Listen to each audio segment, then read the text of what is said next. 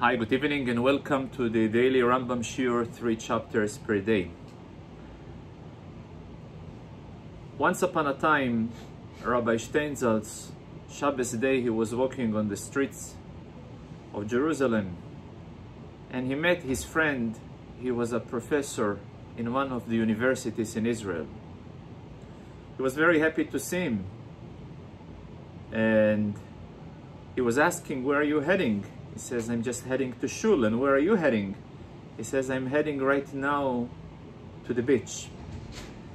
And he says, "And after the beach, what is your plans?"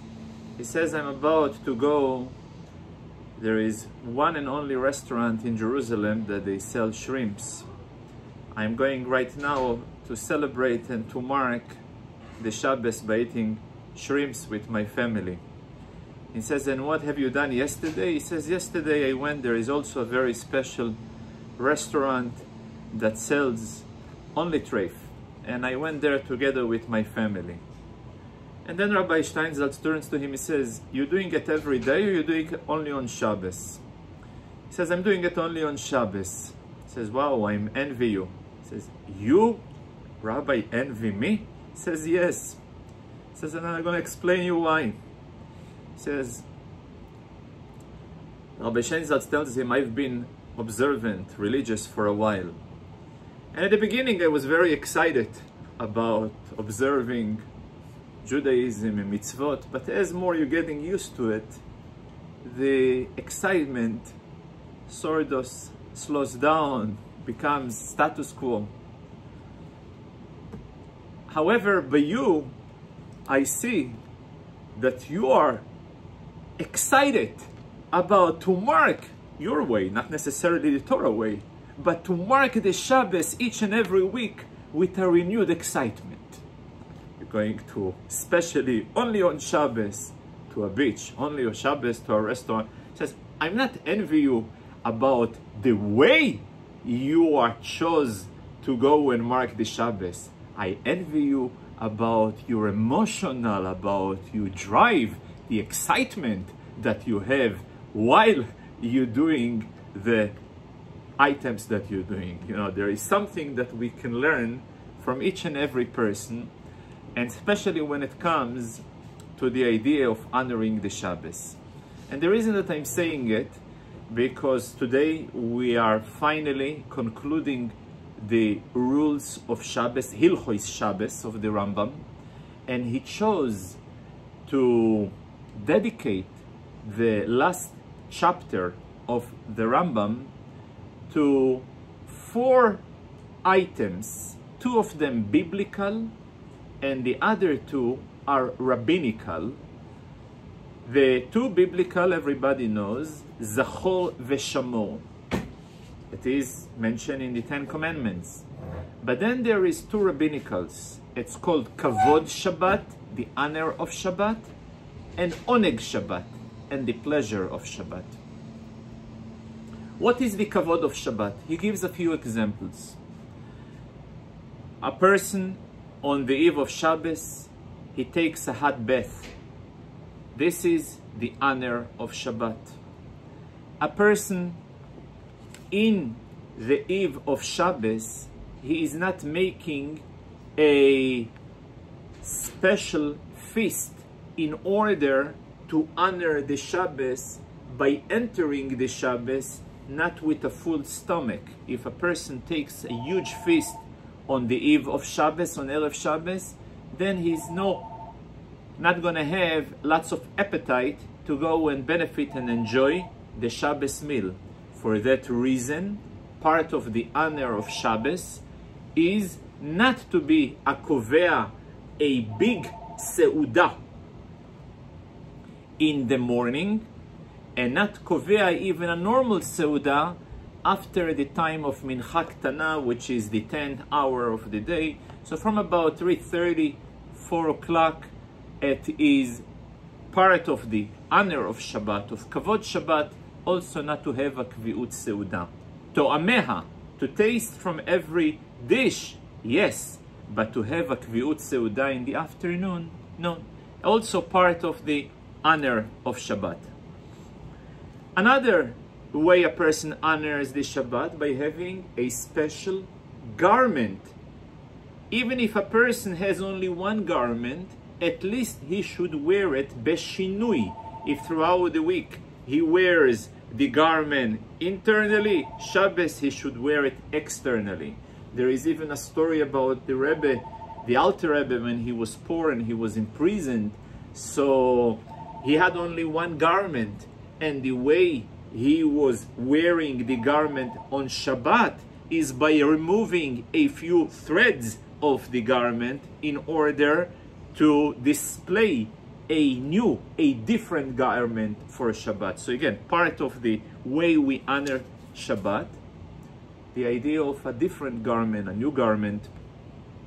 There is even a story that once upon a time I heard from my father, Olav Shalom, about a poor man who came to a town, came to the shul. Nobody paid attention to him, nobody greeted him, no one even called him to the Torah. He decided after a few weeks to go and appear to the same shul with a very, very nice type of clothes, with a beautiful fur hat and a very impressive appearance. And then he's being asked by the Gabbai of the shul, please tell me your name, I would like to call you to the Torah. He says, no problem, my name is Foter ben Hittel. He didn't, hey, you repeat the name, Foter ben Hittel? And then he says, what type of name is it? Fur, the son of a hat? He says, very simple. As a man, I've been here 2 weeks ago, 3 weeks ago, 4 weeks ago. I'm the same man who came today. The only thing that was changed over here is the fact that I'm wearing a fur coat with a hat. For that reason, when you ask me, how am I called? I says, Fur, the son of a hat. Because that's the only thing that have changed over here and triggered your attention. So that was his message, in order to tell them that you should view a person not based on what he wears, but what he is.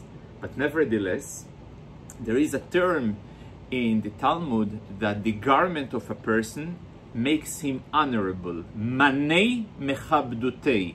Manei, the dress of a person, makes him honorable. For that reason, a person on Shabbat wears different type of garments. So this is the idea of kavod Shabbat. What is oneg Shabbat? Oneg, have pleasure on Shabbat. So there is 4-5 examples of what pleasure of Shabbat is. First of all, the quality of the meat a person should buy should be a higher quality, should be fat meat.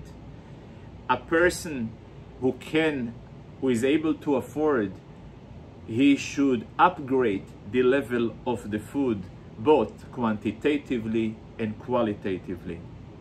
However, if a person, it is hard for him, excessive food makes him suffer, so he is forbidden. If, for example, there is even further than this, there is a very interesting ruling. If a person, God forbid, had a terrible dream on Shabbat, and part of the way to cure a terrible dream is by fasting. So the rule is a person should fast on Shabbat, and he should fast on Sunday in order to atone for the sin that he was fasting on Shabbat. It reminds me an interesting story that once upon a time, the Alter Rebbe, his opponents came to him with criticism. And the criticism they presented, how come he lets his Hasidim to go to him, and while they are traveling, they cannot study Torah. It is, they violating what they called bitul Torah. By not being occupied throughout the time of traveling with Torah, they are in a state of a crime. So he says, you're right, while they are traveling, they're not studying, they're not able to study Torah, but when they will come back, they will do teshuvah. They will return, they will atone for their sin, and they'll do what's necessary in order to repair it. So they asked him, what type of a solution is? Why do you encourage them to travel to you? And at the time, they won't be able to study, and then they'll have to do tshuva in order to atone. Tell them not to go to you. They're not going to be in trouble to begin with. They won't need a solution in order to solve the problem that was caused at the first place. So he said to them, well, there is a rule in the rules of Shabbat. If a person had a terrible dream on Shabbat, he must fast. And he's in trouble because he fasted on Shabbat. So he will fast on Sunday in order to atone for the fast that he was sinning by fasting on Shabbat.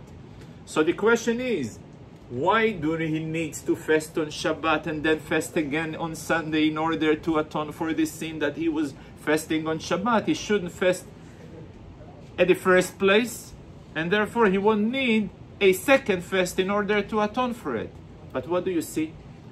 That when a person is in pain, when a person is in trouble, he must take the necessary step to solve the problem that bothers him here and now. Later, we'll deal with it.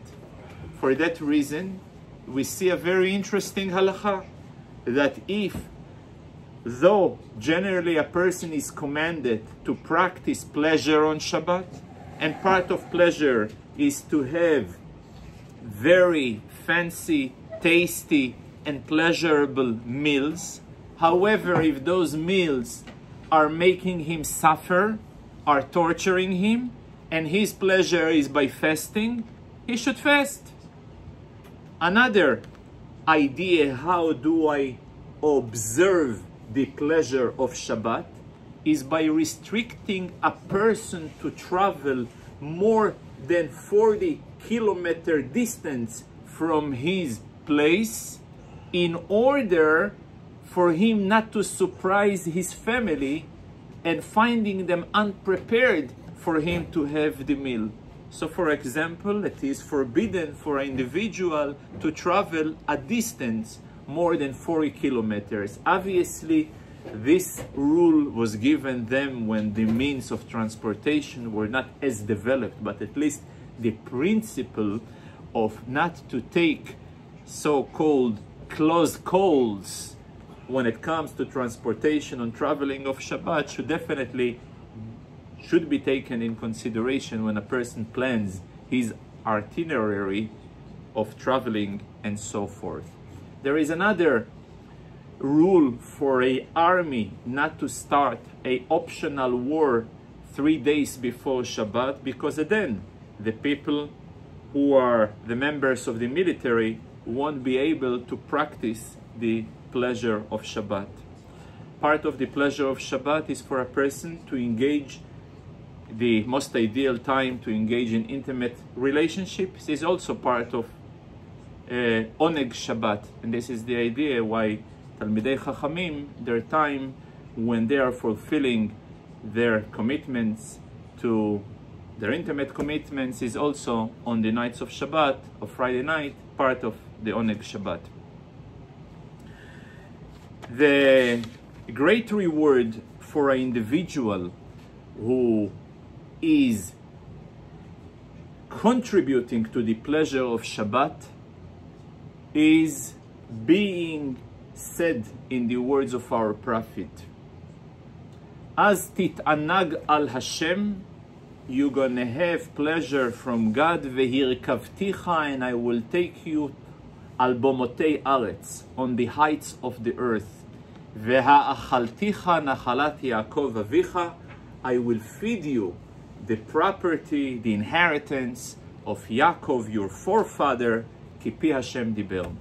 This is a prayer that we recite every Shabbos morning, but these are the words, the final words that the Rambam concludes Hilchot Shabbat. There is 30 chapters, and the conclusion of the 30th chapter is with the great reward a person will reap for not only observing the Shabbat, not only for remembering the Shabbat, but also for honoring the Shabbat and me'aneget Shabbat, and giving in pleasure to the Shabbat.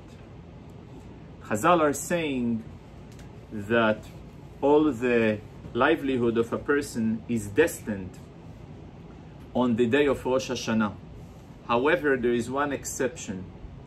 The expenses a person spends for the Shabbos and the tuition he pays for the education of his children, those expenses are outside the budget that is being decreed, being destined to a person on the day of Rosh Hashanah.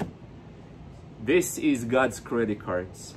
Kol ha-mosif, mosifim lo. If a person spends more on the expenses of Shabbat, God will provide him, will pay him, will reimburse him for it fully. This is one of the ways for demonstrating and displaying a leap of faith. A question after. The second part of the shiur of today is the beginning of the rules of Eruvin. Everybody heard the word ERUV, but the news that the reference to ERUV that is being loosely used by the crowds is not that type of ERUV that the Rambam is talking about. And I'm going to explain. The ERUV that everybody is referring to consists of two parts. The one part that everybody talks about is not really halachic ERUV. It's a linguistic reference to the word ERUV. The second part that the Rambam is speaking about is the halachic term of ERUV, which many people are not familiar with. But now I'm going to give a little introduction in order to explain what the Rambam is saying. As we have learned, the 39th melacha, forbidden biblical activity that the Rambam counts amongst the forbidden biblical activity, is the hotza'ah, is the moving objects mireshut, from one domain lireshut, to another domain. Biblically, there is only two domains. There is reshut harabim, public domain, and then there is a reshut hayachid, the movement of objects, stretching of object, throwing of object from one domain to another domain. It is forbidden biblically, and as we have covered before, there is a liability for it. The question, what severity of liability a person carries when he's violating this activity on Shabbat? So what is the solution? When people are living in a village, a town, metropolitan, and they wanted to move objects freely, the only solution is to turn the entire city to a private domain biblically. What is how it's being done? It can be done via a few ways. There is one way to do it, by having a fence with a door that will be able to open and close. So when you have an entire fence that surrounding the entire town, city, or metropolitan, with a gate, with a proper door, you have a perfect private domain. There is some other alternatives, not necessarily with a proper door. It can be done by having poles in a certain size, and on top of them you'll have a string, and it will create what they call tzurat hapetach, a shape of a door, and it will also going to be acceptable as a legit type of fence.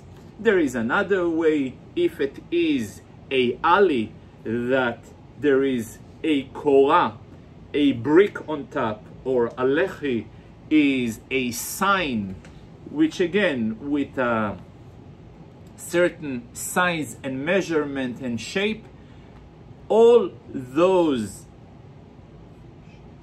devices, all those solutions will be halachically acceptable to turn this area, whether a small area or whether a big area, into a biblically acceptable Reshut HaYachid. And that's what everybody is referring to the term ERUV. But that's not enough. Why is it not enough? Again, biblically it is enough. But at the time of Shlomo HaMelech, he introduced that even though biblically an entire city can be viewed as a Reshut HaYachid, given the fact that each and every resident of the town has his own apartment, his own house, his own unit, where he is the only legit owner with accessibility to this area, and yet each and every, let's go in our apartment building, there are specific units that belong to an individual, and yet there is a common area that everybody legally can use, like the lobby, the party room, the corridors. They are common areas that for everybody, there is no transpassing into those areas. If someone foreign comes to your apartment, you can arrest him for transpassing. But if in the common area, there is no problem whatsoever. So Shlomo HaMelech, by being concerned for a future confusion which may lead the future generation to violate biblical restriction, because people will think, hey, here people are able to take items from their private apartment into the common area where everybody is able to use, and then move the object to a common area that is designated only to the residents of this apartment building into the street, which is available to everybody. They will say, well, if this is the case, so we can move from this street, which is available to everybody, into the marketplace, which is available to the entire world. So the distinction between Reshut HaYachid biblically and Reshut HaRabim biblically will be forgotten.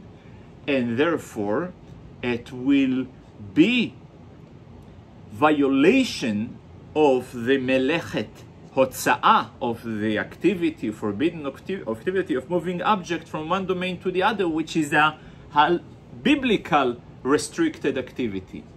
For that reason, in order to prevent the consequences that can come out from such a mistake, he introduced the concept of ERUV Chatzeirot.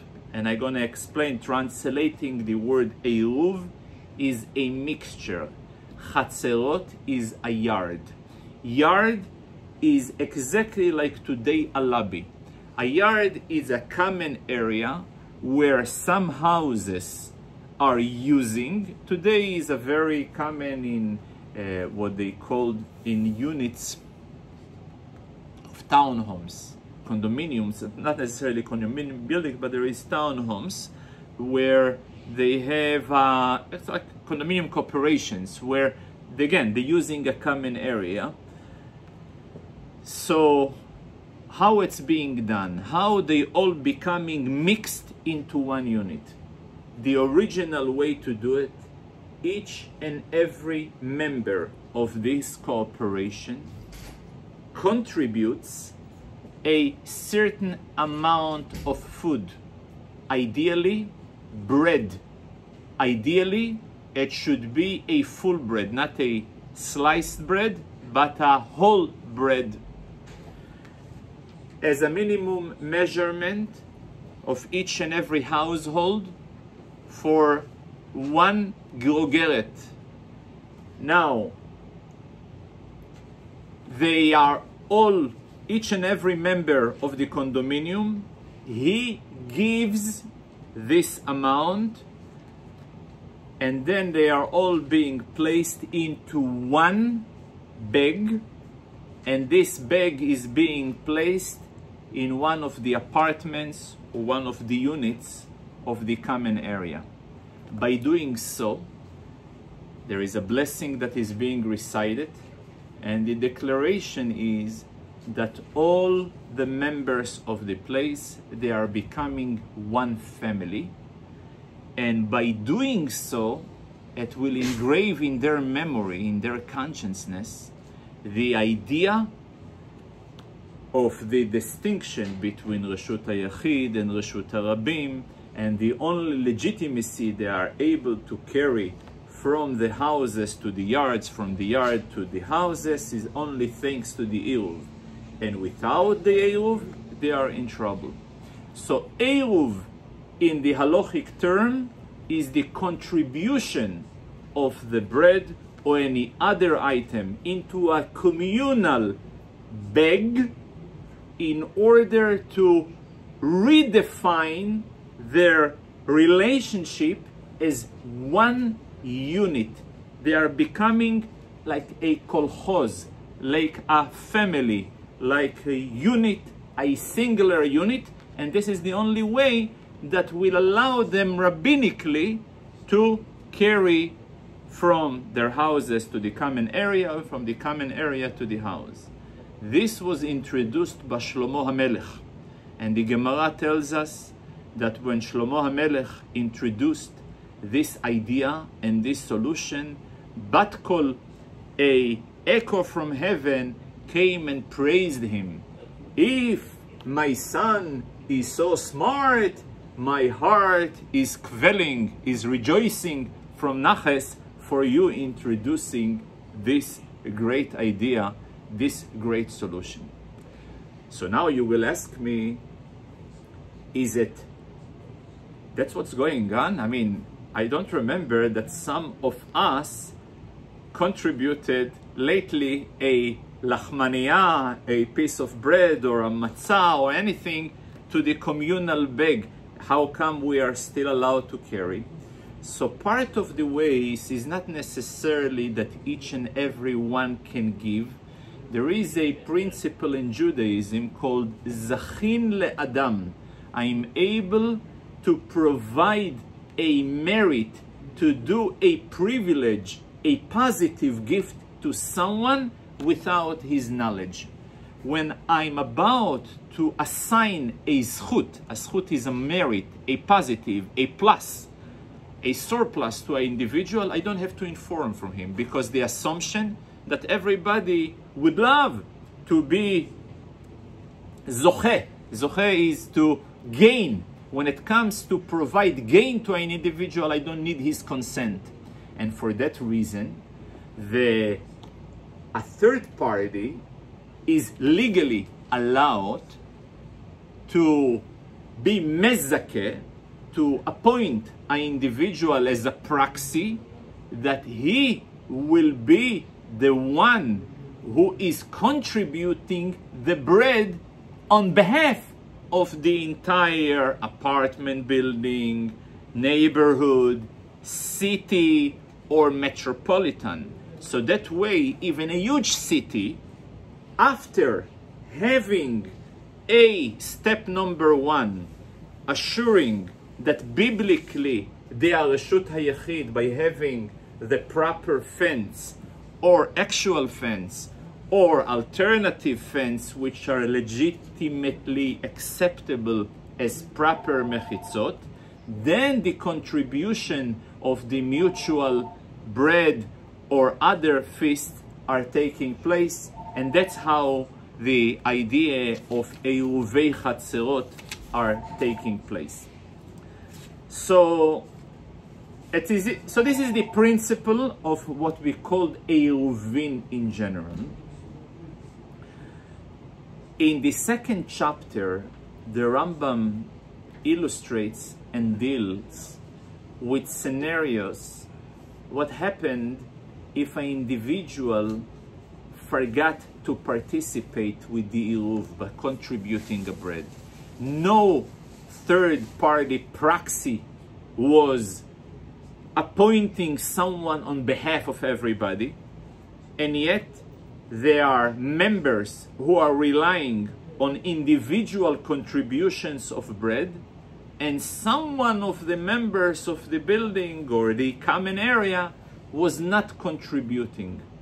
So as long as he is not willing to make a bitul, a nullification, it's sort of like gifting away or giving away or removing his own ownership from his property, he is restricting upon them the movements of objects from their apartments to the common area and so on.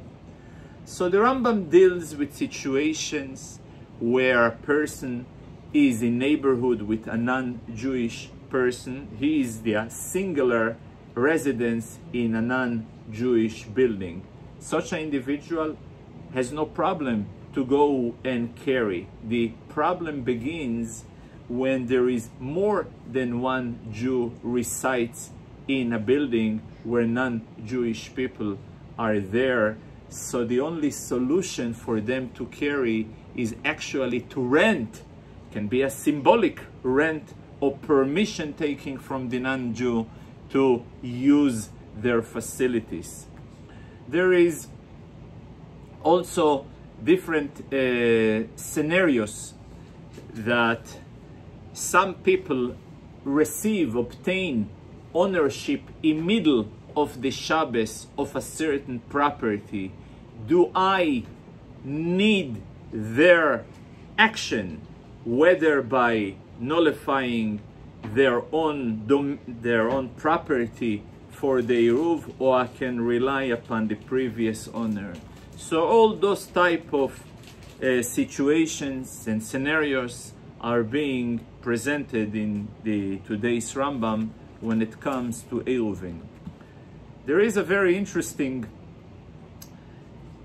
I guess, there is a story that is being told about when Yaakov Avinu was on the way to Haran. He stopped in Bet El, and when he realized what went on over there, he says, "Man nora hamakom hazeh, how scary is this place? Ein zeh ki im Bet Elokim." It must be a house of worship. So I heard once of the interpretation that when Yaakov Avinu realized, it says that the stones were fighting amongst them, who will be the stone, the lucky stone, that Yaakov Avinu will place his head over the stone. One stone what says, I will be the lucky one. The other one says, I will be the lucky one. So then Yaakov Avinu made them all one stone, so everybody agreed. Yaakov Avinu saw, he comes to a place that even stones are fighting with each other about religious affairs, about who will be the lucky one, the lucky stone that Yaakov the tzaddik will place the head over the stone. When he saw over here there is fighting, politics, conflicts, even with stones about religious affairs, he knew this must be a place of worship. Why am I saying it? Because historically, the concept of Eruvin in general, in many communities, were basically, I would say, Sela Machloket. Sela is a stone of arguments, debate, conflicts, politics, and so on. There is even a vote that many of the Darshanim used to say It says, "Chabi me'at rega ad ya'avor za'am." Hide for a moment until the anger will disappear. Za'am in Hebrew is anger, furious. But Za'am in Hebrew is also abbreviation of those three words. Zayin stands for Zvachim, Shchita. Ayin stands for Eruvin, and Mem for Mikvaot. In every community, and you can follow the different literature of Responsa and Pashkvils and so on, those three issues of Zvachim, Eruvin, and Mikvaot provided material for so many conflicts and so much disagreement and arguments and so on. But obviously they are very important because, again, something that is being fought, obviously it's worth fighting for. At least that's what people are thinking. But for that reason, it's very important to make a order, at least on the concepts, on the principles of Eruvin and so on, which will try to delve more in details in the upcoming days. That's all. Thank you very much, and Shabbat Shalom, and all the best.